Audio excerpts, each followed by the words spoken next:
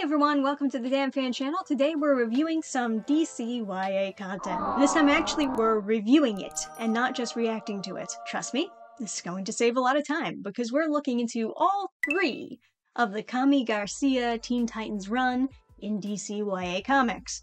I have noticed that some DC young adult comics leave off on a cliffhanger, but this is the only time it actually led to another book that I'm aware of. Starts here with Raven, then Beast Boy, and Beast Boy loves Raven. But then I also heard there's a fourth one on the way, focusing on Robin, but for now we'll just focus on the trio here. All these books were written by Kami Garcia and drawn by a relatively famous Teen Titans fan artist who is known for drawing the Teen Titans in more casual settings, which definitely fits for this run, since this is a casual version of the Teen Titans. At the beginning, we see Raven in the car with her foster mom, getting into a random car crash. How original. Immediately after the crash, Raven can't remember anything about her life anymore, including her superpowers. So the book focuses on her going to high school and slowly recovering the secrets of her powers, while also getting to know a new hot guy in school. And yes, there's a school dance. How original. There's also this very strange aside scene regarding the dance where a lesbian couple call some other girl homophobic because she didn't assume they were dating. Bruh. Anyway, that has nothing to do with anything. In the end, it turns out the hot guy was working for Slade to recruit her along with other gifted kids, and the hot guy's betrayal causes Raven to be emotionally weakened, enough for Trigon to try to take over her body and cross into our world. But as it turns out, the family of Raven's foster mother, who had been watching over her, are also voodoo witches. So they call upon the souls of their other voodoo witch ancestors to help protect Raven. And yeah, it's kind of weird. I think what Garcia was attempting to do here is make a callback to the souls of Azarath protecting Raven and while watching over her and stuff like that, but then just decided to make them black voodoo witches.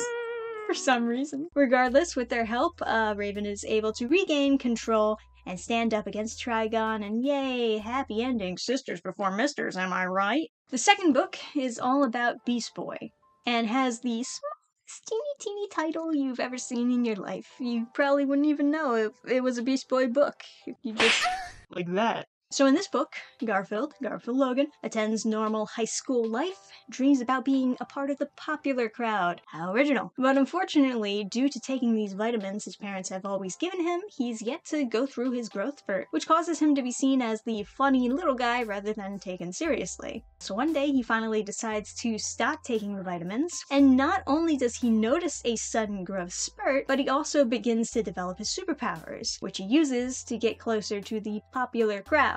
How original. This book, in comparison to Raven, is a lot more confused and unfocused. Whole plotline about Beast Boy stealing a python mascot that doesn't really go anywhere. Beast Boy lets these rabid dogs free to save them from being put down and almost kills a little girl. They encourage donating to PETA in this book, which is not something you ever want to do if you actually care about animals. Then randomly in the end, Beast Boy saves a bunch of kids at a bonfire by turning into a bear, protecting them from a bunch of wolves that randomly attack. Yeah, this is supposed to be the climax of the story, I guess, but it really doesn't connect to any of the other things that happened in this book. And then after that, Beast Boy and Raven are both going on a trip to find Slade, which leads into our next book where they both meet. Beast Boy loves Raven. Their trip to meet Slade causes them both to cross paths in this book.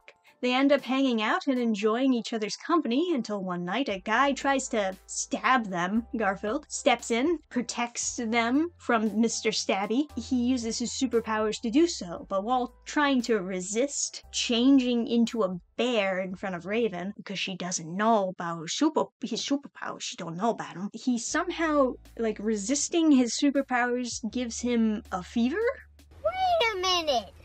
plot reason. So the next day, they finally go their separate ways to meet up with Slade. Instead, they find themselves being kidnapped into a black van. The people who kidnap them begin to perform some sort of experiments on the two of them that force them to use their superpowers. Lucky for them, Robin and Raven's foster sister, randomly, have been following them the whole time, and then they come to their rescue, and yay, happy ending. For a book that marketed itself on the romance of Beast Boy and Raven, I was a little disappointed at how basic and uninteresting the romance was written. These two are perfect opposites that can bounce off each other really well, but Garcia really doesn't take advantage of that aspect. In fact, their personalities in general throughout all these books are pretty watered down, to the point where it makes it difficult for them to bounce off of anybody. Really bland in comparison to like how they are in the comics or even the cartoon. To give a basic review of